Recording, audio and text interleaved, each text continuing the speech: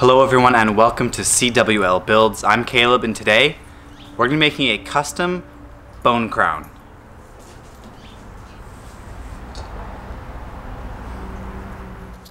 The first thing I do is I draw out a very rough outline of how I want the crown to look, and then I'll add the dimensions to this as well.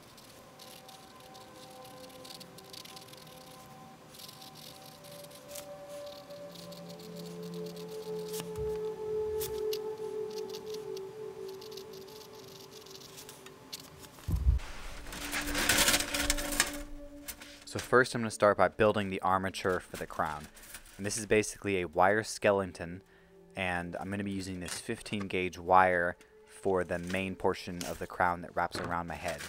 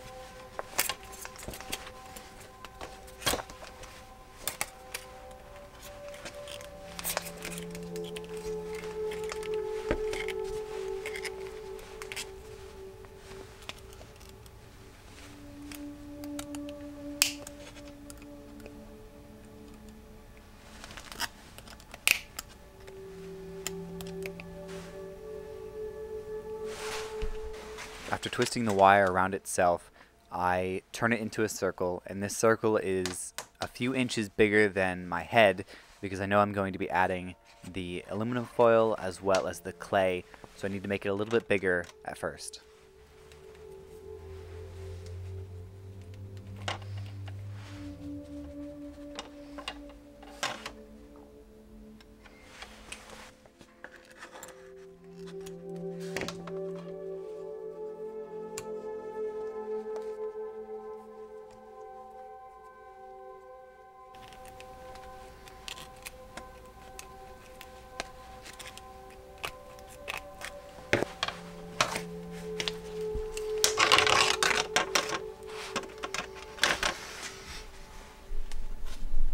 Using that same 15 gauge wire, I'm going to be making the spikes that go on the front of the crown.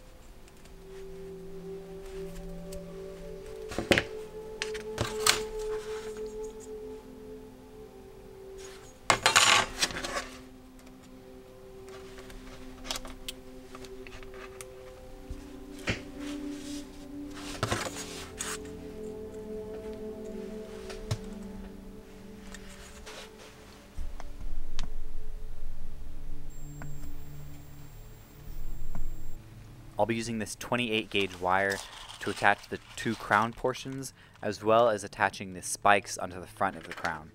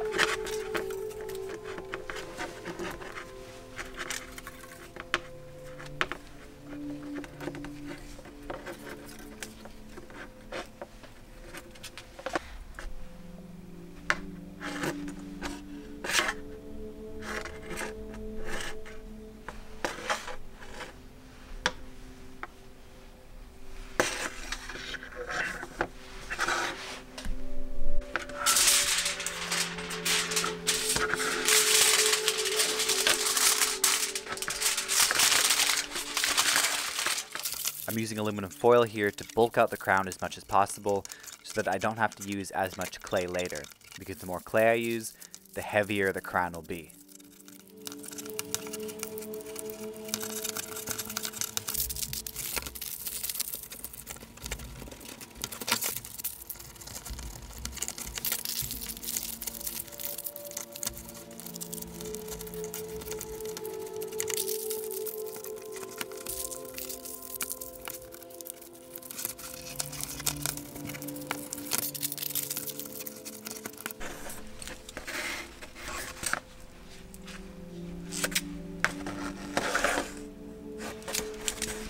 So I'll be using this polymer clay. It's an oven baked clay, and the first step you need to do is you need to knead it together and work it together, because the original block it comes in is pretty hard to work with.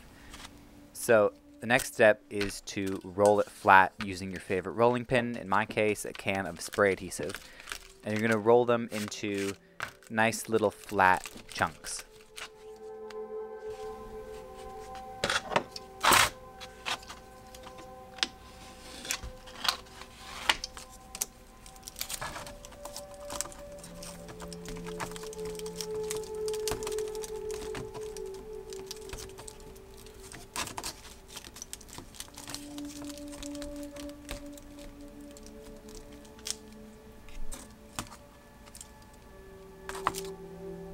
Now you may be wondering to yourself, why isn't he using white clay when the final product is going to be white? And that is because white is a very hard color to film. It tends to get overexposed and it's hard to see the detail. So I'm using brown here just so I can film it without it being overexposed.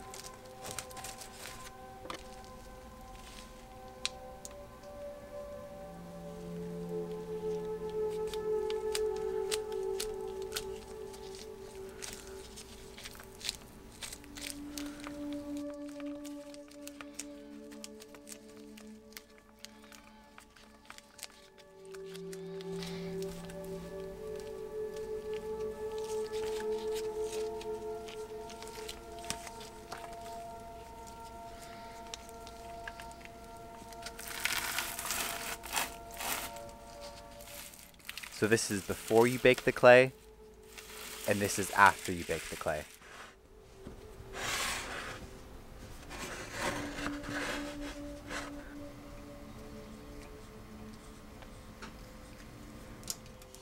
I use my Dremel tool with a sanding drum to add the detail onto the crown. In this case, this detail is kind of like a hammered metal effect. I thought it looked cool, and this is the fastest way that I found of getting that texture. Now, this stuff, this clay, after you bake it, you can carve it with a knife. And that's what I did at first. It just was taking a while. So if you don't have a Dremel tool with a sanding drum, you can carve this by hand. Now this process kicks up a lot of dust, so make sure you're wearing a dust mask or respirator and eye protection.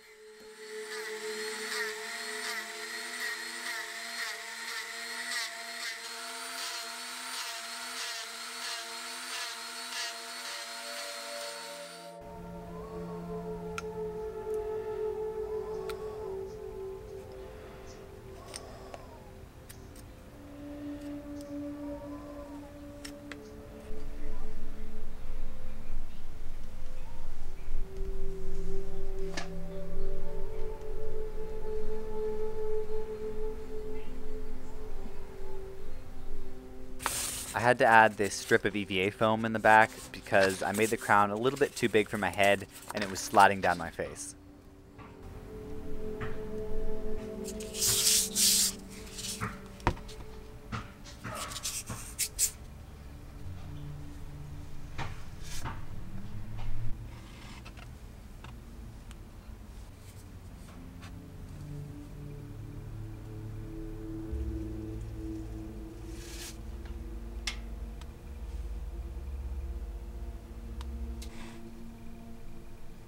And just a warning, the first two paints I used, the primer and that bone color, seemed to have a bad reaction with the clay and made a sticky layer over the entire thing. But once I added a few coats of this clear coat, it went back to totally being not sticky.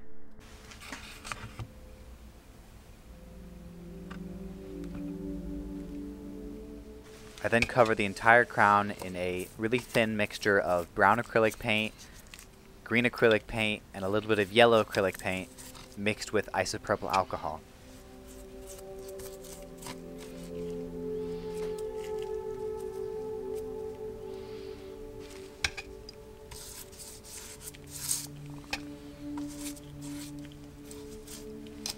One more layer of clear coat and the crown is ready.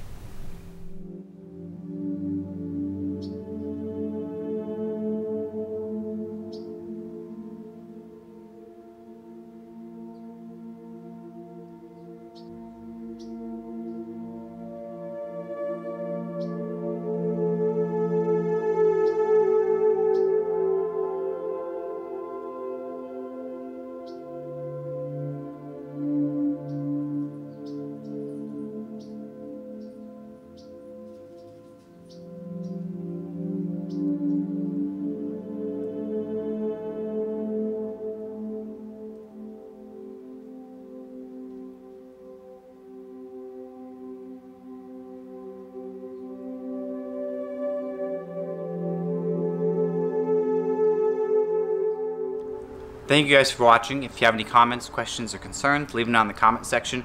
If you like this video, consider giving it a like, consider subscribing, check out the other videos in my channel, and as always, I'll see you in the next video.